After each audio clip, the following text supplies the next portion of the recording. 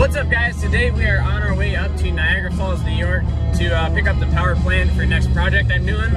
We are going to pick up a 2008 Cbr1000. That's it's a street bike, and I'm not going to tell you what it's going in just yet, but we're going to go pick up the bike and get it back to the shop, and then we'll go over what the next project is and what our plans are for it. So gotta stop and fill up with diesel here real quick, and then we'll go grab this sucker. So go, boys, let's get it.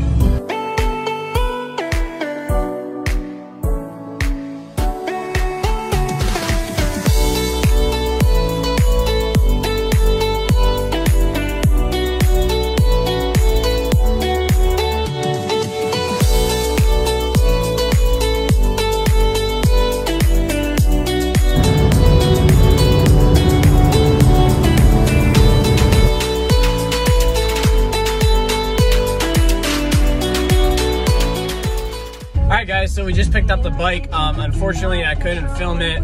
They didn't really want a camera around their house there, but I got it picked up. So like I was saying before, it's a 2008 Cbr1000 RR, and I guess he was running from the cops with it and laid it down, so it's pretty beat up, but I was able to hear it run before I bought it. I also got a spare parts motor with it, and it looks like it's going to be a good donor bike. So I'm up here in Niagara Falls right now, so I figured I might as well swing by the waterfall and check it out, see what's going on, and then we'll head back to the shop and get this thing unloaded.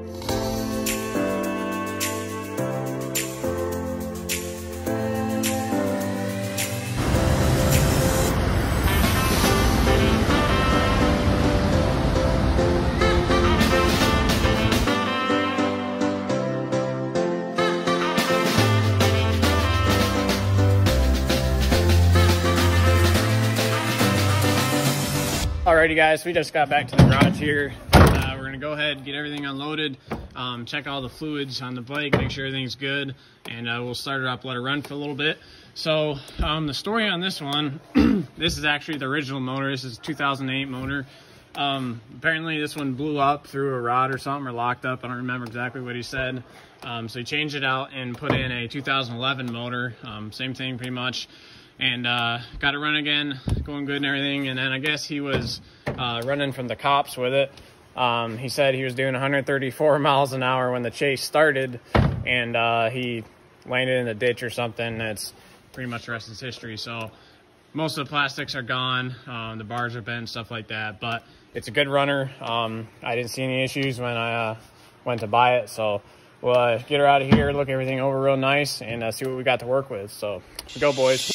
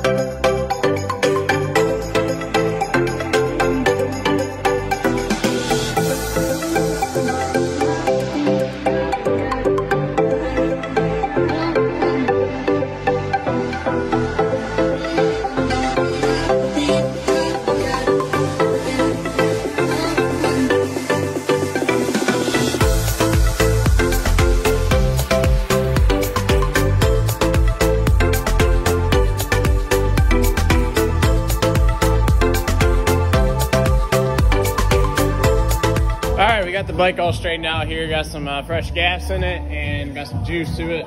I don't have a battery for it yet, but we'll just jump cables off the truck to hear it run. So I guess we'll go ahead and see what she does here. Turn the key on, fuel pump cycle second.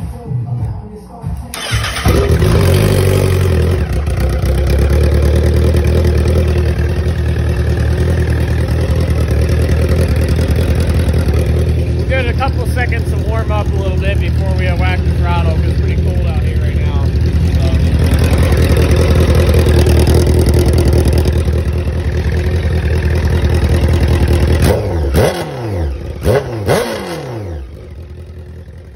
Sounds pretty good. So I guess that's pretty much all we're going to be doing with the bike for now. The next step will be pulling the motor out and figuring out wiring everything, what we're going to do for ECM, if we're gonna stay stock here with Power Commander, if we're gonna do like fuel tech, any of that stuff. So I guess that's pretty much it for that. I'm gonna run up and out behind the shop here and show you what this motor is gonna be going in.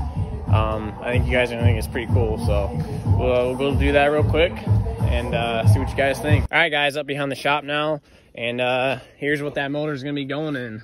Golf cart, yes sir. So the plan with this thing is I'm gonna make a drag racing cart out of it. So actually not much of the golf cart is gonna get used other than the body. So like the front hood part there, the dash, and I'm not sure if I'm gonna use the rear fenders here because they're pretty beat up. I opted not to use the golf cart frame because I don't think it's gonna be strong enough. Number one, for the torque of the motor, and number two, for the speeds that this thing's gonna be running.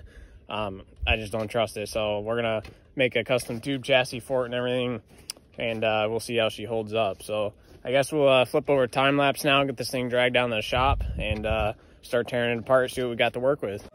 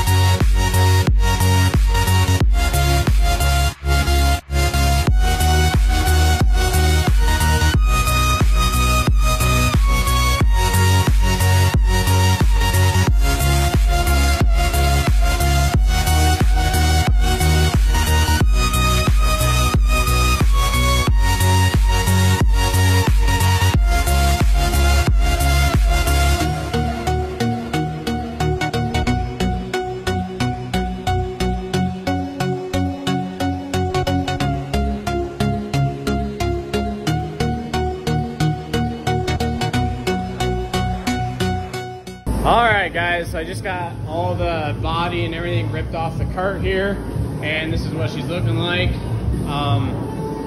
So I guess we'll start with the frame. Obviously, like I said before, I'm not using any of the chassis or anything on this. It's going to be custom tube chassis and everything for strength. So I guess the next thing is probably the wheelbase. I'm not exactly sure what I'm doing as far as wheelbase. The stock wheelbase here was 65.5 inches, and what I'm leaning towards right now is sliding the axle back 6 inches where I have it right now. I may move it up even to 4. I'm not entirely sure yet. I don't know if I can get the entire cart in the picture. Let me zoom out here. There you go. It's maybe a little bit long right now, but if I leave it stock where it was before at 65.5, it's going to be way too short and it's just going to wheelie. So I definitely have to stretch it out, but I can't really tell with the tires being way out how they are now. So I'll look at that closer when I get it on the surface plate and start actually building the chassis. And as far as width, same thing. I'm not exactly sure what I'm doing with that yet. That's mainly going to be determined by what I can find for rear axle. I'm not going with an ATV axle. It's not going to be strong enough. The axle itself will be strong enough, but it's the swing arm twisting like that when you launch that is it's not going to cut it. So I'm still looking into a rear axle. If you guys have any suggestions, let me know. I'm thinking about like a junior dragster rear end, but it's going to be really, really narrow. I think maybe even too narrow. So I don't know. I'm still looking around. I've checked into like a mini sprint rear axle. That's a possibility. I'm looking into that too. And then for the front suspension, I'm planning on using the front A-arms and everything off of the four-wheeler, a race quad like a Raptor or TRX, something like that. So I think how I'm planning on setting it up, I'm going to have the front end a little bit wider than the rear end. It'll be a lot more stable that way. So as far as the ATV front end, I didn't measure one yet, but I do know it's going to be a whole lot wider than what this is now. So again, that's going to be determined by what I find for rear axle.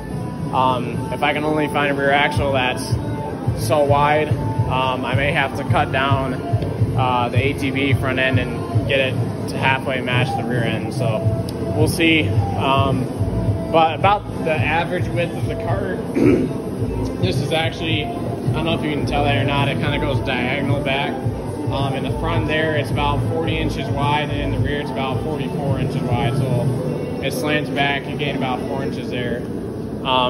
So not much is going to change there. I'll probably use, I'm not entirely sure about the frame setup, if I'm going to do two rails like this. If I'm going to go out like that, I'll probably end up just running two frame rails because it'll be stronger that way.